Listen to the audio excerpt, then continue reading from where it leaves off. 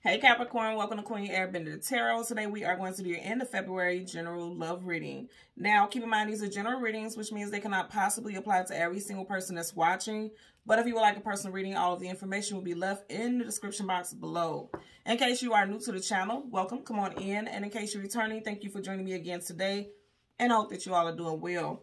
So when I was meditating over you guys' energy, the song that I heard was, what is this? The name of the song is Cradle to the Grave, okay, by Tupac. I'll leave the link to that song in the description box below so you can listen to it, following the reading if you so choose to. Now, the part of the song that I heard was the hook. And what did it say? Something about starting every day, life ain't never been from the cradle to the grave. Life ain't never been easy living in the ghetto. Some of you guys could be dealing with a love interest who has a poverty mind frame, okay? And that's what I heard very strong initially. Like this person feels like, you know, I came from nothing. I can only aspire to have so much. And it may be a subconscious thought pattern that they don't even know that they have. It's like you may push your person to be more or to show them how talented or gifted they are. And you could be as supportive as you want to be, but I feel like this person doesn't get it. And this is causing conflicts in you guys' relationships because it's like it's leaving the workload or the bulk of something for you to deal with. Because I feel like also it's becoming a bit of a turnoff to you. Because Capricorn is one thing I know about a Capricorn, okay? You guys don't play that shit when it comes to your money. You don't play that when it comes to your stability. You don't play that when it comes to your ambitions and goals. Of all 12 signs, Capricorns are by far some of the hardest working people, period. You guys put your everything, your all, your efforts, your energy, your resources into whatever it is you feel very strongly about. So to have a partner who is not showing that same energy, I feel like is going to cause some tension in this relationship, okay? So let's see what we get for you guys today. You had strong water, Cancer, Pisces, Scorpio, and air energies in your pre-shuffle, Gemini, Libra, Aquarius, okay? So let's change the card at the top and the bottom of the deck. We will do the same for your clarifiers. And as always, there's absolutely no reversals in either one of my decks. So once I start shuffling, if I get reversals, I will read it as such.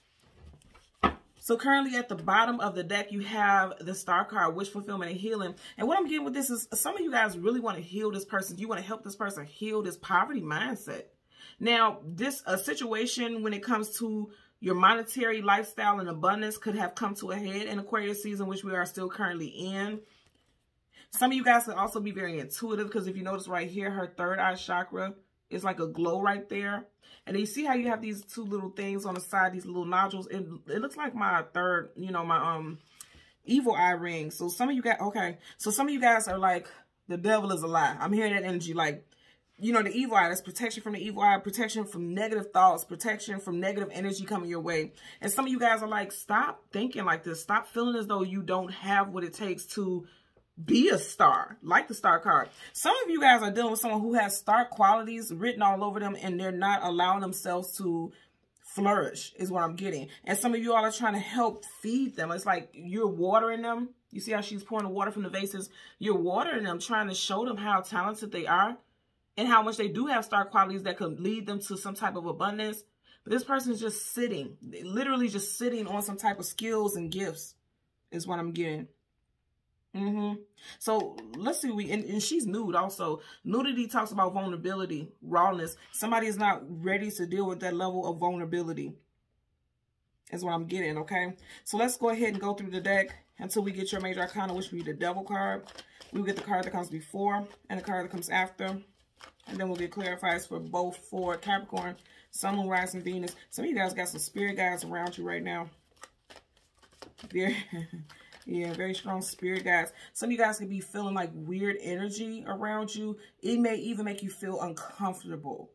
Because I'm feeling that right now. Like some of you guys have, that's what, when you feel like this uncomfortable, you know how you have the energy, like you could be in the house by yourself alone, but you could just feel like there's a presence there. You guys have spirit guides with you right now trying to help you get through some difficult times, especially if you're married to this individual. You may be considering leaving this relationship because it feels like it's a burden is what I'm getting. And you have spirit guides there to guide you along this journey moving forward. So now currently at the bottom of the deck, Seven of Swords, liar, cheater, manipulator, sneak, conniver. I'm also getting very strong also that in the door, this person did not show this part of them. They didn't show those character traits that they were very lax and very comfortable with being comfortable, if that makes sense. Like I'm a Gemini sun, okay? My moon is in Taurus and my rising is in Virgo. So I don't do comfortable. I don't like feeling comfortable being comfortable. And even though Taurus is a fixed sign, so you would think like, yes, you are. No, the hell I'm not. When it comes to my finances and things like that, I'm never going to be comfortable just being stagnant. Because Taurus also regards over your finances, your monetary comforts. Yes, I like being comfortable in what I've acquired, but I don't feel like I should just be set in one certain way. And abundance is a big thing for me. So for some of you guys, it's one of those things where it's like, you don't like that somebody is set in their ways of just being comfortable as is. And some of you all may feel like you were lied to because this person came off as very ambitious, very goal-oriented. And you find out that, yeah, this person kind of got me. Slick as a fox. Because this person is not who they came off or who they portrayed themselves to be. Okay? So let's go ahead and go through the deck and get your major arcana. Again, the Devil. And the card that comes before and the card that comes after. For Capricorn, Sun, Moon, Rising, Venus. I feel like there was some deception. Like you felt like this person was something other than what they really are. Or that's how they came off as like this ambitious, goal-oriented individual. And now that you're in their energy and you're with them long term, you realize like, yeah, this is fraudulent. Okay. So here you go right here, right in front of it. Again, it's so interesting. I was literally just talking about how I'm a Taurus moon. Some of you guys may have a Taurus moon also. You have the Queen of Pentacles, Taurus. Okay. Right behind that, you have major arcana, the Chariot, Cancer energy. And behind this, what do we have? Yep. Four of Cups. What they were showing you is not truly who they really are. And you're becoming quite exhausted with this situation is what I'm getting.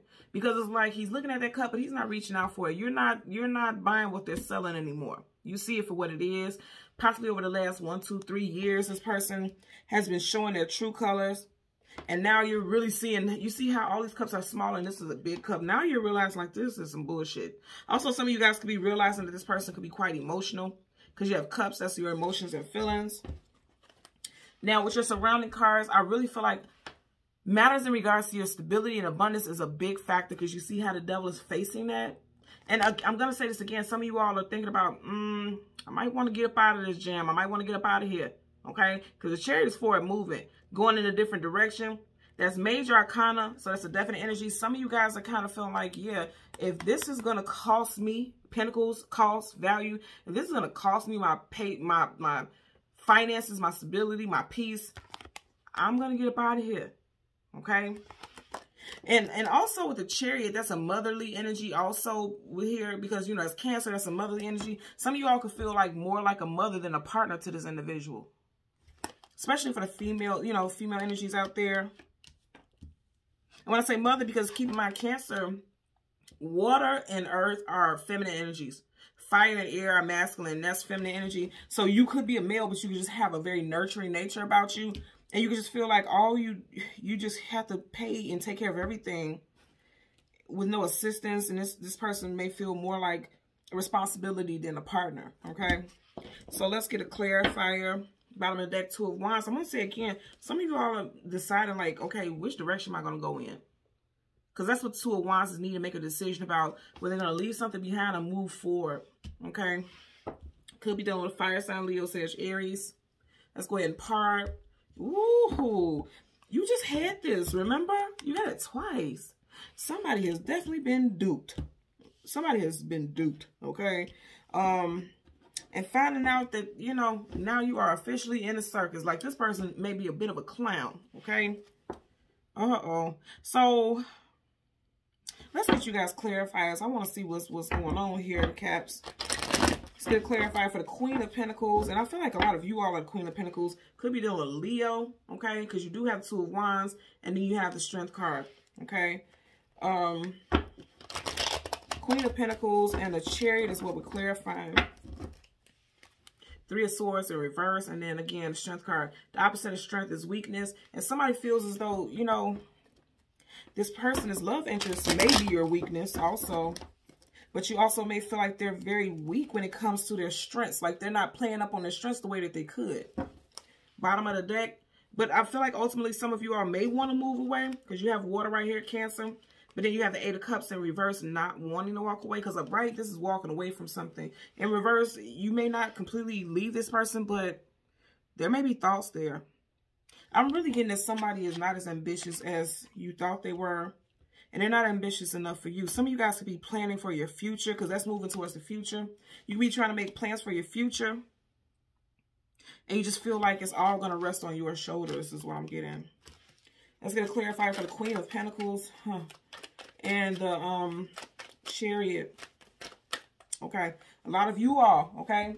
Look at that. Wow. You got a lot of Leo energy. Major Arcana, the Strength card was Leo. And then you have the Sun card reverse, Leo. And then I say you can feel like this person is more of a dependent than actually a partner. Like this person could have a juvenile nature about them. Sun card in reverse is, you know, the opposite of Sun is the Moon. And the Moon could deal with fears, anxieties, worries. Also illusion and confusion. But for your card right here, you have the Eight of Pentacles putting in the work. Let's see, we'll see. It seems like you're just shelling out all the finances because all this energy is you. You're doing all this work. And look at that. That one pentacle that fell, this person is just right there waiting for you to put all the work in so that they can benefit from it. Ooh, okay. Yeah. And I'm going to say again, a lot of you guys are focused on your future and how to build things to establish some type of structure. Because you do have this clarifying the Queen of Pentacles, you know. I feel like it's just you guys doing a lot of the heavy lifting and the work. I'm just making sure no other cards flipped over.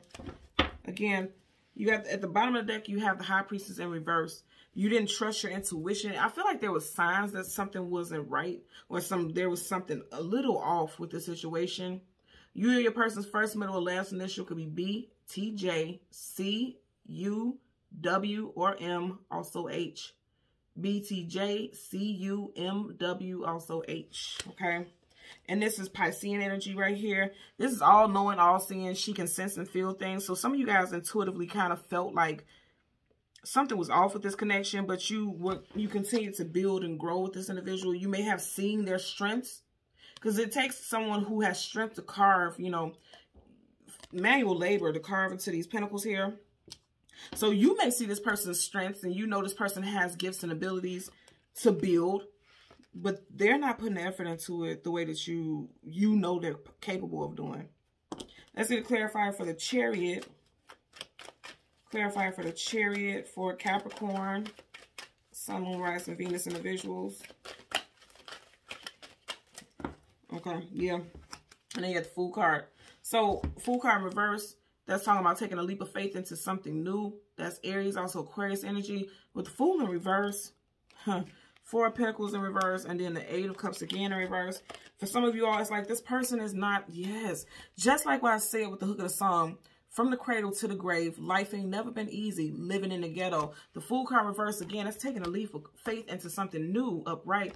In reverse, this person's like, I'm not moving forward into something new because all I know is poverty. All I know is, you know, stagnancy. Because even though she's on a chariot, it does not look like this chariot is moving forward. In fact, these sphinx here are stone, right? So it's like things are kind of at a standstill. They could move forward. You got two major arcanas, one clarifying another. Things could move forward, but this person isn't allowing things to go forward. And this is, you know, upright. This is someone who's taking nothing, starting from zero, taking nothing and making something out of it. And you're there because dogs, not calling you guys dogs, but dogs here, that talks about loyalty, companionship. You're here by their side. You're ready to take that leap with them. But this person isn't even taking a leap. Also, like I said, this person can have a poverty mindset because if you notice here, he doesn't have anything but this one package, nothing more. The clothes on his back and this one little piece of luggage. So this person is so used to not having anything that they're comfortable with it, not allowing themselves to move forward into something new. Bottom of the deck, you have the Queen of Wands in reverse again. Some of you guys are definitely dealing with a fire sign, Leo / Aries. And any king or queen in reverse is negative because this person is not in their power. Kings and queens hold positions of power, hierarchy. They're well-respected, well-revered. To have this in reverse, this is somebody who is not living in their power, okay? They actually have been dethroned and stripped of their title in reverse. Also, there could be something from their past, okay? Growing up in some type of poverty could have stripped their confidence because you do have all this yellow right here. And yellow deals with the solar plexus chakra. And that's your seat and your root of confidence and self-esteem. So something could have happened, like even when they wanted to do something when they were younger or in their mid-20s or something like that. And they said, well, you know, I want to be a star. I want to be a celebrity, or I want to do this, I want to do that. And somebody's like, yeah, you can't do that. That's not going to happen for you. That's never going to be your thing. And it fucked up their confidence. And so now they're no longer taking leaps of faith, because they're like, every time I wanted to take a leap and wanted to start something new, I got knocked for it. So I'm just going to stick to what I know.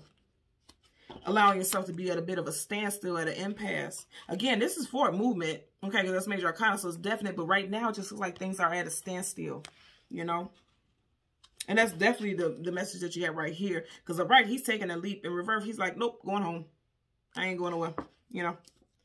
Okay? So, Capricorn, Sun, Moon, Rising, and Venus, and the visuals, as always, I'm going to ask that you continue to like, share, and subscribe. And until next time, take care. Bye.